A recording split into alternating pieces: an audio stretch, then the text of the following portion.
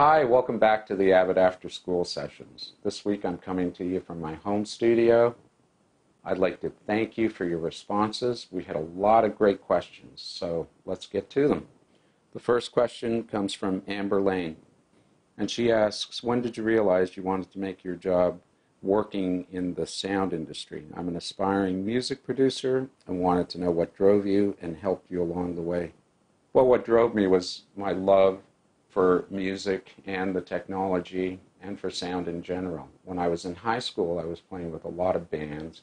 I graduated from college with an engineering degree, and then I purchased this TAC 4-track, which I still keep with me, and realized that recording the bands I was playing with was a perfect marriage of the passions that I had between sound and music and the technology.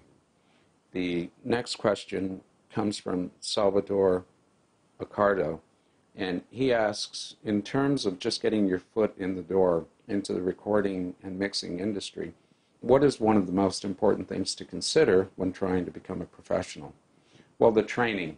Getting into a good school is really, really important. They have the latest equipment, they have the latest software, they have great teachers, and I know when the studios are hiring, they always look at the education that the potential candidate has. It helps you get your foot into the studio, and also join organizations like the Cinema Audio Society or the Motion Picture Sound Editors. You can join as a student, and they're a great way to meet other professionals, to network, to really keep abreast of what's happening in the industry.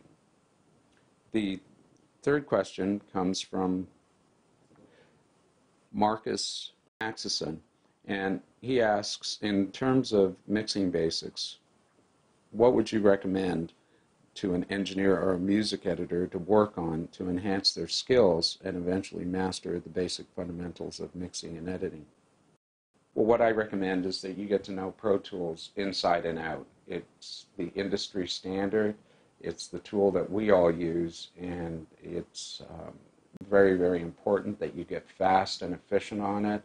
You learn the quick keys, and in our industry, what is happening a lot is that we're getting changes coming down at the last minute, whether they're picture changes or they're music changes that you get in, and it's happening both in the film and the television shows that I work on. So the more proficient you are with the Pro Tools, the better you are in the studio, because it makes the clients relax, puts them at ease, it gives you confidence to go in there and do your job. And I think that that is probably the best piece of advice that I can give you. So I want to thank you again for your responses. I look forward to seeing you next week and answering more of your questions.